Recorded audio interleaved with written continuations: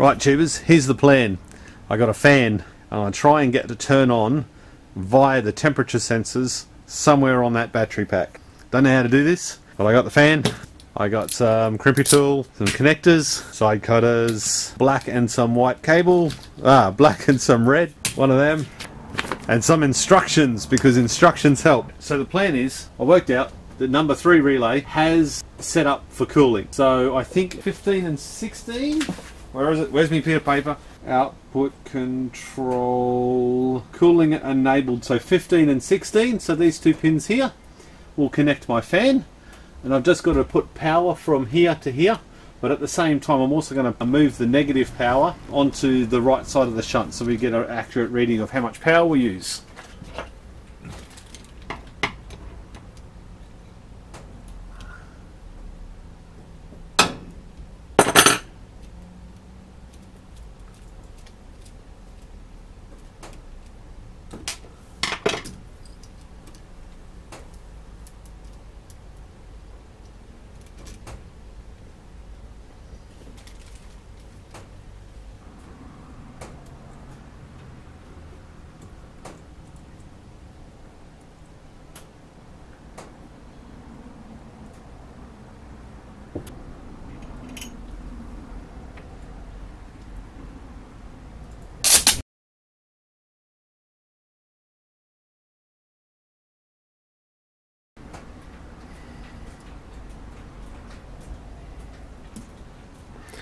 Okay, so you can't fix stupid, but am I pissed off. Okay, so what happened? Short, and dropped it on the back of that terminal. So I dropped this bolt down to here. A customer came in behind me and said something. I turned around and I let this drop onto this terminal. Right. I think I have to work out something to actually encapsulate that somehow. I don't know how. I might have to do a 3D printed cup or something, I think. So fix that problem. I mean, this is part of what I do. You know, it's stupid, but what do? You learn, don't you? Now, what damage did it do? Well, I've got no lights. It's connected. I've changed the power up to there. The positive's there. So it's got power. Some long mods are working, some are not working, unfortunately. Okay, let's troubleshoot this. It's not working at all. I've got everything plugged back in again the way it should. Just under 3 volts. Okay, so have we killed an entire pack of batteries? There is no way for that short period of time that could kill the whole pack of batteries. So let's do one at a time. Okay, 3.8, 7, 11, 15, 19. This is looking good. 23 and 3. Well, that is not good. So pack 7. Can you see the screen? Pack 7. 3.86. Alright, it seems like pack 7's got the issue. Let's remove pack 7s from service. Of course this won't be tight because I only put the rotten thing on finger tight and I shouldn't have put the bloody thing on at all. This really is what you get from trying to work and make videos at the same time as well as a living, I guess.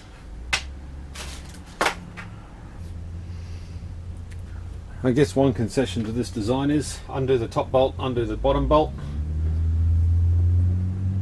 Carefully unplug these. And we're good to go. We've found the problem. Look at this. 1, 2, 3, 4, 5, 6, 7, 8, 9, 10, 11, 12. All of the cables are broken. Every single fuse is blown. So you know what? The fuse has saved me. So that means if I join the negative back up to the negative up here, aha! Outstanding! So that's the second time I didn't blow it up. Fuse your pack. Oh Jesus, right, now I'm back to the normal programming. I decided a Coke bottle top was a bloody good idea up there. Alright, there we go. It's all up and running, the fan's on. It's working perfectly. I did forget, I showed a picture I think earlier. I forgot to put power to the fan, I didn't realise it, but you know, learning and all that. So what I'm going to do now is play a short clip from the Batrium website that tells you how to set this up so I don't have to bumble my way through it and make myself look unprofessional and stupid. Well, more stupid. Here we go. Okay, so this is the steps to set up a fan to be controlled via the Watchmon. So when the cells get too warm, or it goes into bypass, or the ambient temperature from the Watchmon is too high that it'll actually turn a fan on. Okay, the first step for us is to go into hardware. From hardware, we actually go to the expansion board because that's what we're going to control. In this case, you've most likely got a 48 volt expansion board, so you select that. And we're going to arbitrarily pick relay 4 for the fan. It could be any one of them, but in this case, we're just picking the 4th one. In this case, we're saying that the cooling is required. Once we accept this, we go save. At this point, because we've just connected to the device, we put in our PIN code so that we can make the change. In this case, it's now confirmed that that hardware is now configured so that relay 1 will come on whenever cooling is required according to the controls. Okay, so now let's set up the controls. By going to Menu, Control Logic, we now go across to Thermal, and in Thermal we have two lots. We have cooling and heating, so let's look at cooling first. We go Edit, and in this case we've turned on the cooling to actually happen when it goes above 42 degrees, if the ambient goes above 47, and if at any point the cells are in bypass. This over here is showing the active state, and so we can see that it's there. At the moment the cooling is switched off, which is this off state.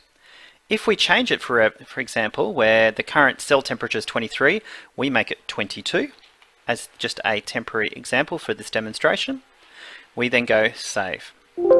Again, we'll see this go orange, and this is showing that in actual fact the cell temperature is 23. We're actually saying turn cooling on anytime it goes above 22, and this system is now saying it's currently off and it's planning to transition on. And this logic is because we've said that restart the fan after 30 seconds if any of these state cases occur. And then if, for example, the temperature eventually drops below 22 degrees, it will then turn the fan off after 1 minute. So now that we've seen that, we can see down the bottom here, we've also got a cooling fan attached. There you go, tubers. Now I can automate my fans coming on and off in my battery shed and my power shed next summer, and I'm not going to have any more problems with heating. Anyways, cheers. Thanks for tuning in. I'll see you on the next one.